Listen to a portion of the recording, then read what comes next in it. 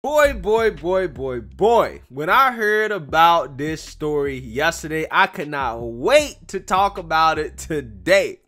Because for anybody that wants to talk about grandstanding, taking photo ops, causing a whole bunch of commotion to do a whole lot of nothing, this right here takes the cake, right?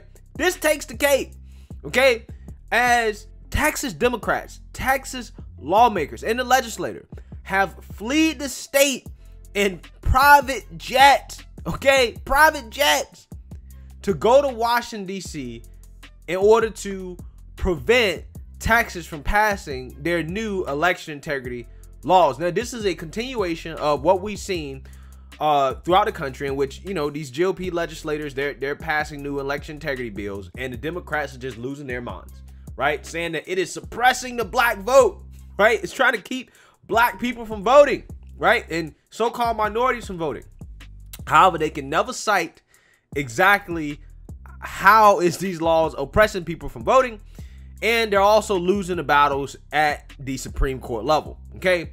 So they really don't have any other choice now but to essentially grandstand and to try to obstruct as much as they can, even though it's really pointless, right? And the hypocrisy of this move, it's just mind-blowing, man. It really is. And it's crazy because they're actually at risk of being arrested for doing this. And we're going to talk more about that later as the Texas governor is going to weigh in on this. But first, let's read a little bit more about the background of what's going on, so I want you guys to understand exactly what's happening here. Texas Democratic lawmakers fled the state for Washington, D.C. Monday in order to block Republican-backed election reform bills for a second time, setting up a standoff with Republican Governor Greg Abbott and risking arrest by leaving during a special session. Close to 60 of the Texas House of Representatives, 67 Democrats departed Austin on 2 charter flights to the nation's capital, where they vowed to press the Biden administration and congressional lawmakers to pass federal voting rights legislation. KXAS reporter Scott Gordon tweeted an image of barefaced lawmakers on one of the planes and apparently defying federal rules about wearing masks while traveling. The mass exodus would deny the Texas House a quorum when it gathers on Tuesday. Quote, today, Texas House Democrats stand united in our decision to break quorum and refuse to let the Republican legislature force through dangerous legislation that would trample on Texas' freedom to vote, read a statement signed by Texas House Democrat Caucus Chair Chris Turner and 4 other lawmakers. So, guys, notice how they don't cite exactly what provisions are going to keep people from voting, right? They never do. This is why I try to say it's a conspiracy at this point, guys. It's 100% a conspiracy. It's a rallying cry for the Democrat Party. That's what it is. It's nothing more, nothing less. This is the big lie from the Democrats, so to speak. Now, guys, look at this picture. Look at these people. They're on a jet. Okay, they're on a jet, not wearing masks, breaking the law, right? Rules for thee, not for me, typical Democrats, to protest Texas voting law. Okay, that's what they're doing. So let's read a little bit more here. Quote, we're now taking a fight to our nation's capital. We are living on borrowed time in Texas. We need Congress to act to pass the For the People Act and the John Lewis Voting Rights Act to protect Texans and all Americans from the Trump Republicans' nationwide war on democracy. Okay, I'm going to talk more about that later. But first, let's listen to Texas Governor Greg Abbott's response to these Texas Democrats walking out, as he basically promises to have them arrested once they return. Take a look. But Laura, I have to point this out. The thesis that they are operating under is completely false, because what the Texas law does doesn't hinder anybody's ability to vote. In fact, interestingly, what Texas is seeking to do is to add additional hours to vote. Texas has 12 days of early voting, and the hours of which will be expanded, and we will ensure that hours are expanded on Election Day also. So their entire thesis is completely wrong. And compare early voting in Texas with early voting that we have in Delaware. Texas has 12 days of early voting. Delaware has 0 days of early voting. Why am I picking on Delaware? Because that is where the president himself voted in the last election. And if anybody wants to talk about voter suppression, they should be talking about Delaware, not Texas. Yeah. Well, one Texas state congresswoman is going to demand something of Biden and the Democrats do what they should do when she actually gets face-to-face with them here in D.C. Watch. For me, it's going to be more so of an ask for him to push as hard as he can. This filibuster we have to do away with it. Because once again, it's Republicans being allowed to be obstructionists. Governor, they fled Texas to mommy and daddy in D.C., and the Republicans are obstructionists. Please explain that for our viewers tonight. One word: hypocrisy. They're using a filibuster to flee the state of Texas to plead with the president to do away with the filibuster in Washington, D.C.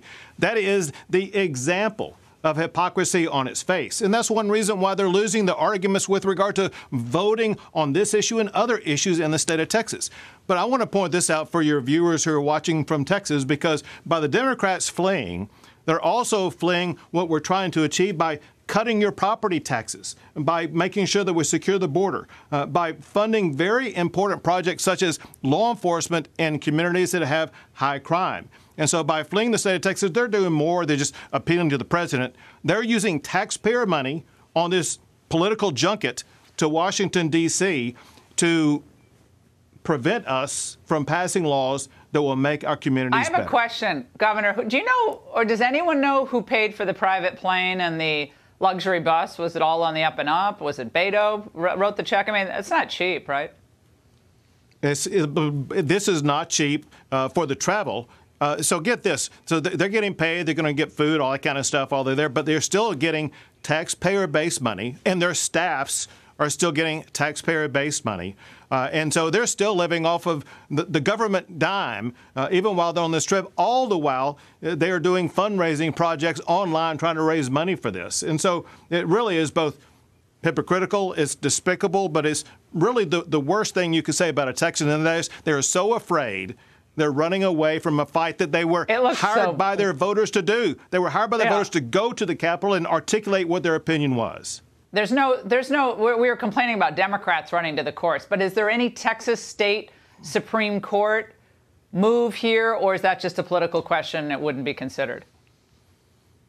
Well, there's no law on that issue. What the law is, it's in the Constitution, and that is the House, the State House of Representatives who are here in the Capitol in Austin right now. They do have the ability to issue a call to have their fellow members who are not showing up to be arrested, but only so long as that arrest is made in the state of Texas. That's why they have fled the state. Once they step back into the state of Texas, they will be arrested and brought to the Texas Capitol, and we will be conducting business. Okay. I'm looking forward to that, Governor. Hey, thank you for being with us. All right, guys. So I just want to show you this picture real quick. This is what your taxpayer dollars are paying for in Texas, right? If you're a Texan taxpayer, this is what you're paying for. These are some lawmakers that were on a bus, right? They're on a bus, and they got a Miller Lite, a case of beer, right? Traveling on a bus with a case of beer to Washington to encourage the Biden administration to pass federal legislation that is not possible to pass. The Democrats don't have the votes to do it in the Senate. So how is this nothing more than a photo op? How is this nothing more than grandstanding? How is this nothing more than putting on the show? Because you're not going to accomplish anything. You do not have the votes at the federal level to pass that legislation. So what are you doing? Because it can't save you. Biden can't save you. Also, on top of that, it's going to pass anyways in Texas because the governor can keep just issuing special sessions that last 30 days until they vote, right? So he can force them to vote. They literally, under Texas law, when they get back to the state, can be arrested and forced to go to the chamber to vote and locked in until they actually vote.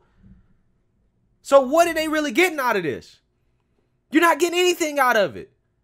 They're wasting taxpayer dollars to do nothing, to protest. And the irony, the hypocrisy is incredible. It's off the charts. These are the same people that want to complain about the Republicans. Oh, all they do is obstruct. They're just obstructionists.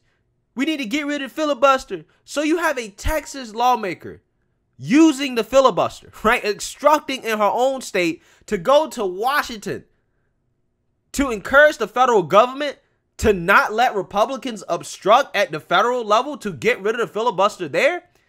But you're more than willing to use it in your own state. Again, this reminds me again how the Democrats are complaining about the filibuster now that they have a little bit of power. But when the Republicans had power, they used the filibuster all day long. They tried to filibuster as much as they could. Again, this showed the Democrats don't stand on any principles whatsoever. It's all about what they want. They don't care about the principles. They talk about, oh, filibuster's racist. Is it racist now that you guys are using it in Texas to obstruct? Not only are you obstructing this election integrity bill, you're also obstructing other legislation, such as funding for law enforcement and extra police for areas of high crime. Is that not racist? Right? Like I said, this story right here is outrageous. It really is. The irony is just off the charts, man. It really is. And I honestly hope that Governor Greg Abbott has them arrested. And I hope he gets pictures of it. I hope once they get back on Texas soil, they are arrested and brought to the Capitol to vote. Now, I actually don't know if the governor has that power. I actually do believe that it's up to the House, right? The Texas House legislator to actually have them arrested if they fail to show up. Okay, I think it's actually up to them. But regardless, I hope it happens, right? I hope it happens. Now, to be clear, I don't want them thrown in jail. Okay, they shouldn't go to jail for it. But according to the rules, from my understanding, is that they can have them arrested and they could be forced to go to the Capitol to vote, right? And they can, be forced to stay inside of the Capitol until they actually vote. That's what I want to happen. I don't want to jail political opponents. I just want them to vote, basically to do their jobs. Because whether or not you agree with the legislation, your job is to vote. Your job is to show up, right? If you was working for a private company, you can't just walk off the job and get paid because you don't agree with something that the company did. No, that's not how it works. If you walk off the job, you will get fired. You will not be paid. The same should apply when it comes to having a government job. If you walk off the job, if you refuse to do your job, then you shouldn't be paid. You shouldn't be paid. And it's just a damn shame that taxpayers have to pay for this stuff. They have to fund this clown show from the Democrat Party in Texas. Because that's all it is. This will accomplish nothing. It's a big show. They try to say, oh, the voting laws are racist. They can't cite any laws or provisions that actually keep anybody from voting. Matter of fact, Governor Greg Abbott in that clip I showed you guys literally is like, listen, we got early voting. Delaware doesn't. All these Democrat states have voter ID laws. Some of them are more strict than those in the red states, but for whatever reason, red states, Republican states, they don't have the right. They don't get the right to enact voter ID laws, right? Or to control their own state elections. But Democrat states, they don't complain about that. They have nothing to say about the strict voting laws in Democrat states. Is that not suppressing the minority vote? Guys, they didn't even restrict Sunday voting, right? That's the big thing that the Democrats try to accuse the GOP of doing to suppress the black vote, right? Because of so-called souls to the polls, right? After church, black people go and vote, right? That's like a thing, apparently. I didn't know it was a thing, but apparently that's a thing. And the Texas GOP bill didn't even restrict that. The Georgia bill didn't restrict that.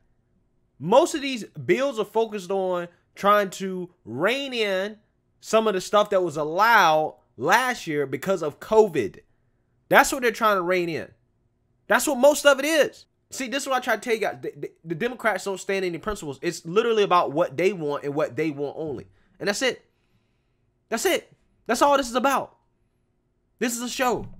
This is a show. And the fact that the Biden administration is even entertaining this shows you that he don't stand on anything. Because if I'm the president, I'd be like, man, get y'all ass back there and go vote. You ain't doing nothing. Because what they're essentially doing is they're putting the pressure on the Biden administration at this point. They're saying we need the federal government to save us. You need to pass this Voting Rights Act or the For the People Act. That's what they're saying. You're putting the ball in Biden's court. You're saying it's up to Biden to save you. And if I'm Biden, I'm like, nah, bro, get out of here. Because Biden knows they can't pass that. So, like I said, man, this right here, it blows my mind. But anyways, let me know what you guys think. Make sure you like, comment, and subscribe. Most importantly, share a Black conservative perspective. Peace.